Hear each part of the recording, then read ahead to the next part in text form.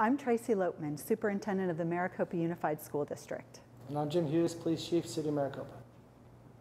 Over the past several months, district and school administration have collaborated with the City of Maricopa and Maricopa Police Department to create traffic plans that maximize safety and efficiency.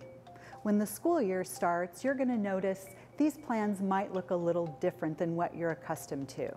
You'll see school staff and school administrators out directing traffic. It's really important that you follow those directions. We have a saying in Maricopa Unified School District when it comes to arrival and dismissal: not everyone can be first, but everyone can be safe.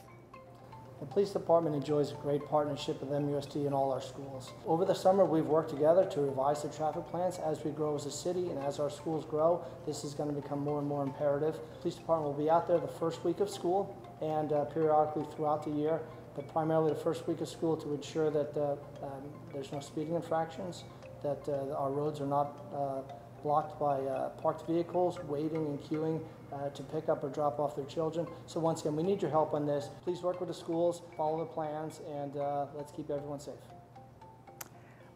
Thank you in advance, parents, for following the directions of school staff that you'll see in and around those parking lots. I'm looking forward to a great school year. Have a great school year.